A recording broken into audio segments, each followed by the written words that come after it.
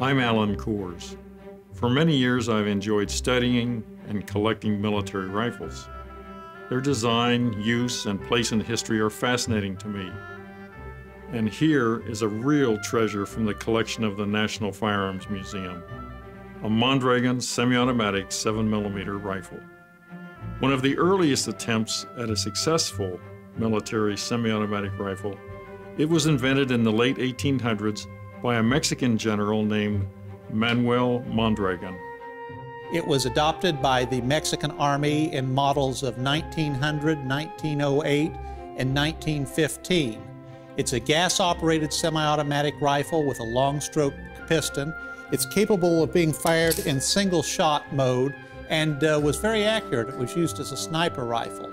Full automatic versions were also introduced. The standard magazine is the 8-round magazine, but it was also manufactured with 20-round magazines and a 30-round helical magazine and a 100-round drum for some of the full auto versions.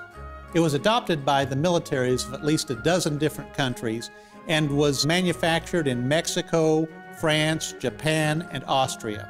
Probably the best-known manufacturer of these was at the SIG plant in Switzerland that had the original contract for the Mexican Army. However, that contract was interrupted by the Mexican Revolution, and in 1915, Germany purchased the remaining SIG-made Mondragons for use in World War I. The action proved a bit sensitive to wet, muddy condition in the trenches, although it proved to be a fine rifle in arid conditions.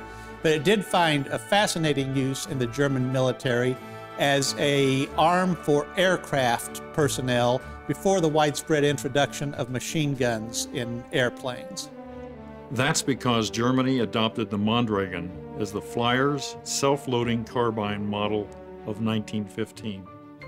And it served in that capacity throughout World War I as a rifle used in aerial combat by the men in the rear seat of a German airplane or in an observation balloon who would shoot at opposing British and American aircraft.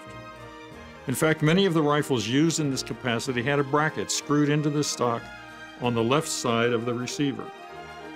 A wire bird cage-like basket was attached to these brackets, and the basket covered the rifle's receiver and prevented ejected spent cartridge cases from tearing through the fabric-covered frame of the airplane or the observation balloon.